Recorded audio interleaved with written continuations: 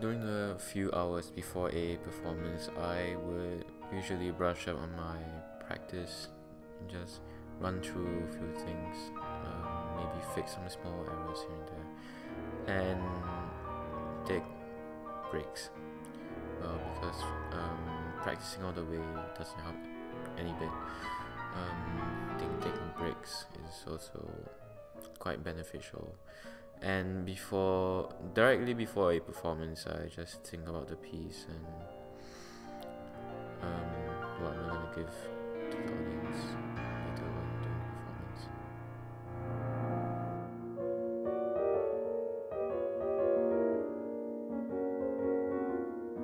So I begin by practicing the piece hand separately before putting them together. After working out the spots which I find difficult and voicing out notes and things like that.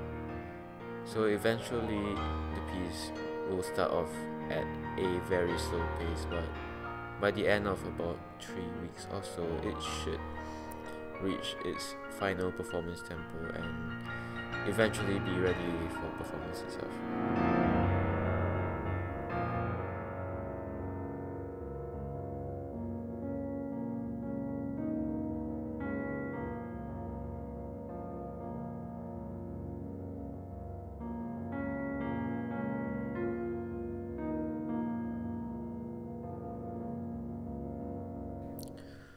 Well, I think it's more of hard work and personal judgment that plays a bigger role in creating great music that most people would want to hear.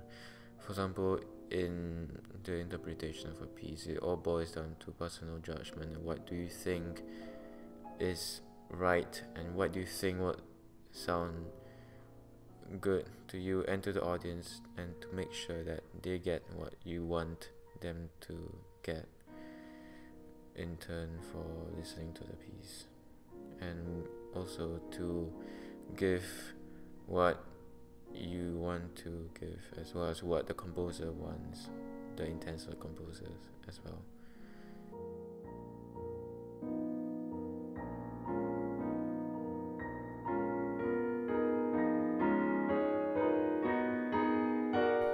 As performers, we are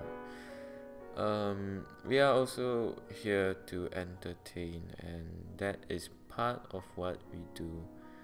We strive to give what we have to give to the audiences, and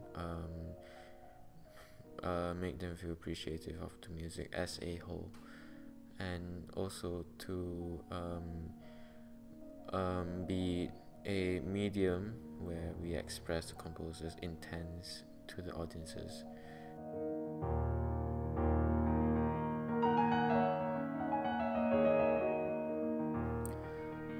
I think it's more the feeling of general appreciation from the crowd, perhaps, and lots of expectations that's heaped onto you as to what are you going to present to the audience during performance.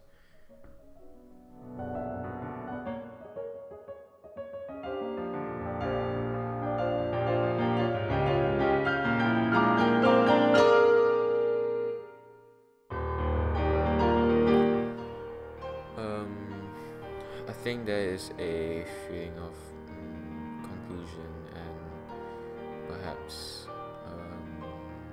satisfaction that you have given what you want to give to the audiences, and that they might appreciate what you have just played.